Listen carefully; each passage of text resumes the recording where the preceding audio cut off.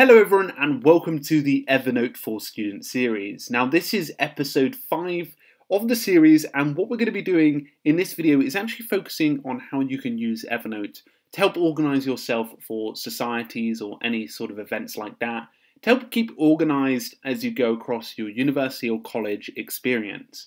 Now it's important that you know that this won't be necessarily give you the guide, but it will give you some of the functions that you can use inside of Evernote or a very similar application to maximize your time while you're in a society. Whether you're like a member or you're a president or anything in between, you hold a position in a society, the best thing you want to do is help yourself keep organized and keep ready.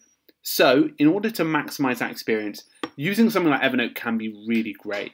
So in this example, I'm going to show you a few tips that I've been able to use while I was a member and a president of a society, and show you some of the ways that you can organize your events and activities, and also meetings and things like that. But I'm also going to demonstrate some examples from my personal experience of doing so. So let's get stuck in.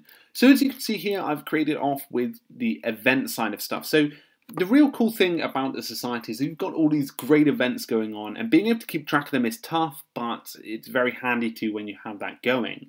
So as you can see, I did when I had a pipeline version of this of events, list of activities. Basically, I created a table which is up here, which was 4 rows to the side and a couple down, and you can modify that just by using the tab button, just by making more.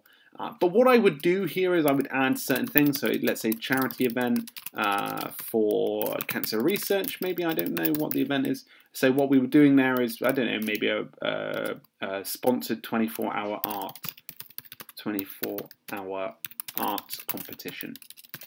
So here I would be doing a 24-hour sponsored arts competition, and maybe it's between the 24th and 25th of April, and you would add any modifying notes here to be able to do that. And the great thing about Evernote is you've got this here. It's available on web as well, so it looks great. It looks available on mobile too, which will make it look great as well.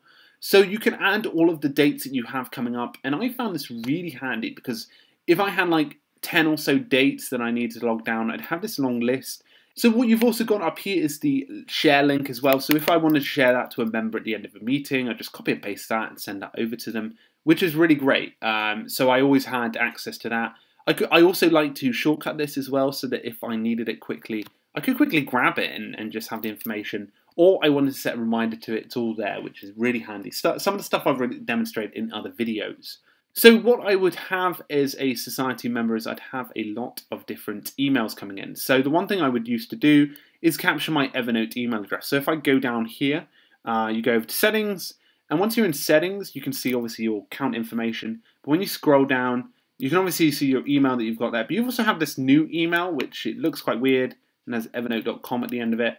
But once you've done that, you can copy and paste that, or even save it as one of your contacts in your phone. And once you actually have that, it's quite incredible what you can do with it. So if you jump over to a mail client that you have, let's say this one here, and I just want to send a quick example to myself, for example.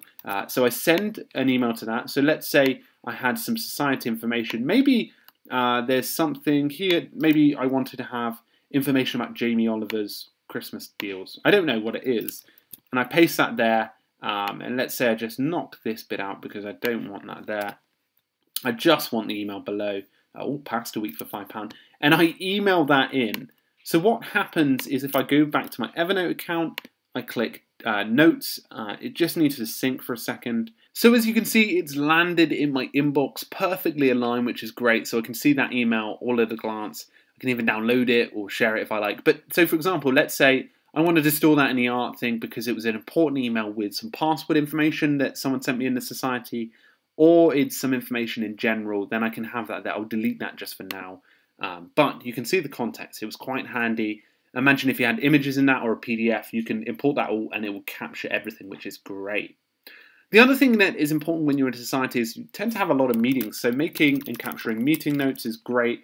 You can also do that with agendas as well. So let's say you had an AGM, which is an important meeting, and you wanted to share that about. You've got checkboxes, which is great. You've also got bullet points, which is handy as well. You can include images and things like that. So if I wanted to make an AGM meeting agenda, So moving on to some of the examples that I had when I was at university, I was running an entrepreneur society, which is like basically like entrepreneurship, so helping people organize their own businesses. So the cool thing we had was like obviously all of this stuff going on, and being able to capture people's like business cards. I was able to capture that, ideas for things like that, and I could just paste them in, which is great. Collaboration ideas. I could just take a photo of them, obviously through the app. Sheets as well, emails, and I loved being able to share photos of the stuff we got involved in. That's me there, over there. So it was quite cool having that available, so I could have all of the information at a glance, which is great. Email input was also fantastic as well, and also I did these really cool like.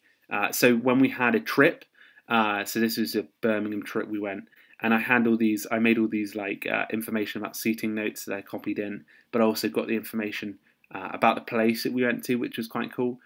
So I had everything like really coordinated inside of Evernote, and you can also obviously have PDFs too, which is really, really nice. So the whole thing was fairly easy to organize inside of Evernote, and I didn't really have any problems when I got started. So anyway, guys, let me know in the description if you're having some issues setting up your Evernote thing, Evernote for societies, but I would love to hear your opinions.